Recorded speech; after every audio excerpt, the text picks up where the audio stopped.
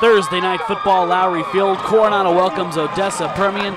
Early on, Mojo getting it going right here. Quarterback Stephen Pipe's going to find Talon Smith.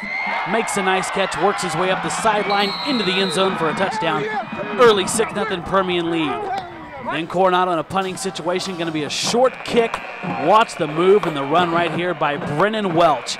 Going to field the kick, find a seam, and then work his way all the way back across the field, use it all to his advantage. Going to eventually find his way into the end zone. Two-point conversion would fail, but Permian leads 12-0.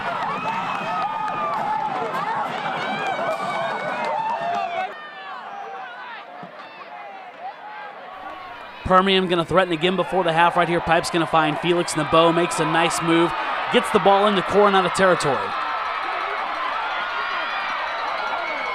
Mustangs, though, going to respond, show a little defense right here.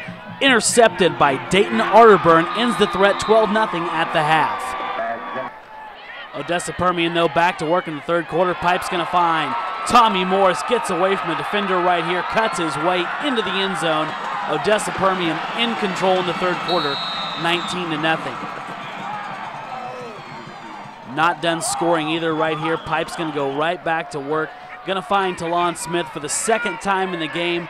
Wide open down the sideline. Touchdown Permian.